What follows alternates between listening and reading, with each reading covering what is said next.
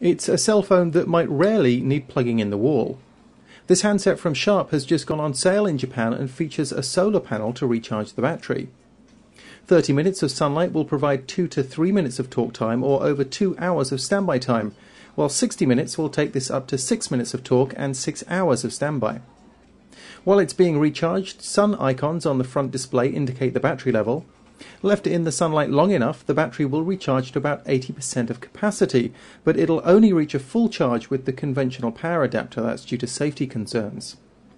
The CDMA phone has GPS and mobile TV and most of the other functions that are now standard on handsets in Japan. It's also waterproof. Customers on Japan's au carrier network can already get the phone, and it'll be appearing from other carriers in the coming months.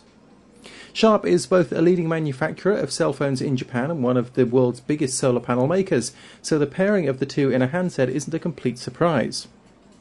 It's not the first cell phone to be shown with solar panels. Earlier this year at the Mobile World Congress show, both Samsung and LG showed off prototypes. However, both are yet to go on sale.